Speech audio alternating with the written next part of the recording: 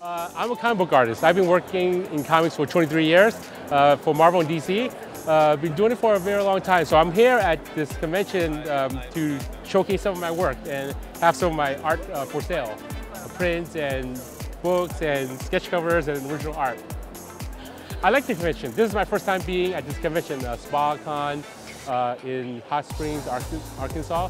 Yeah, it's a nice convention. It's the first time I've been at the convention where they had a opening ceremony, and then they're gonna have a cosplay party or something. So this is very nice, and it's a nice convention.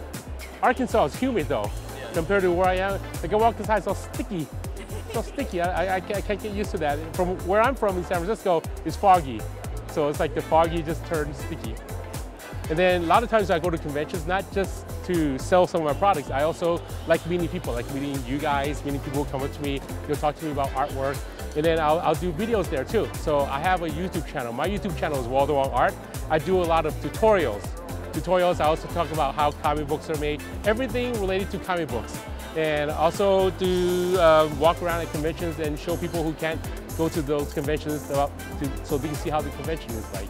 That's one of the reasons I like going to conventions, is to meet people and talk to people.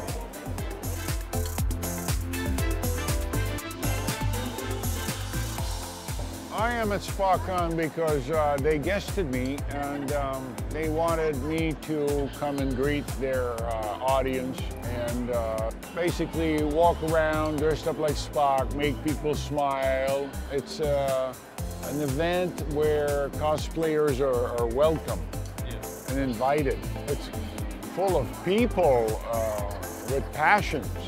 I mean, they love displaying their favorite character, role-playing, whatever they love, what they see on TV or movies or games. And the environment is very calm, very friendly. A lot of people are enjoying their time. You see their faces, they're smiling. The environment is one of it's like a little family, basically. That's why I'm here. They say, hey, we know that guy. I was here 2 years ago. And they say, we want you back. The crowds love it. They love Spock. And Spock Vegas, I mean, who doesn't love Spock? Who doesn't know Spock? Oh, very, very interesting journey.